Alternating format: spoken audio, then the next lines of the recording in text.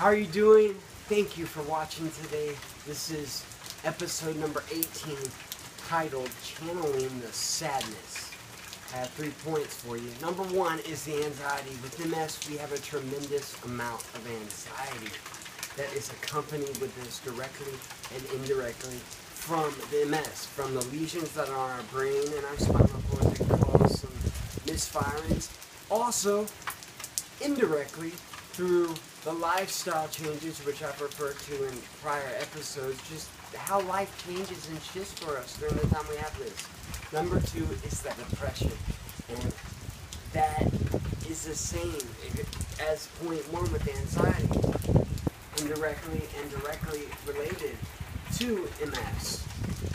And it's problematic. It's been tough for me, and I'm assuming that it's been really tough for you as well.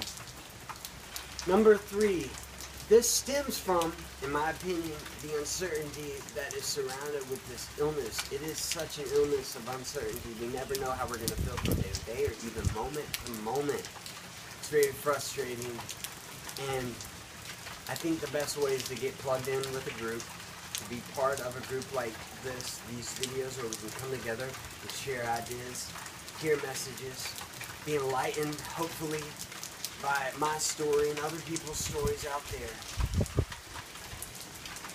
I want to leave you with this thought, though.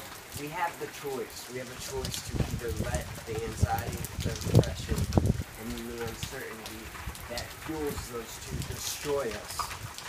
Or, as you can see, it's raining, and we can take a step back into the rain and be one with it.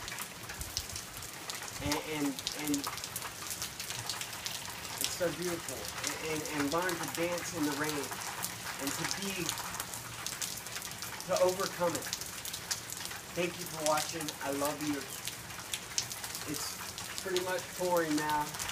Thank you for watching. Have a good day.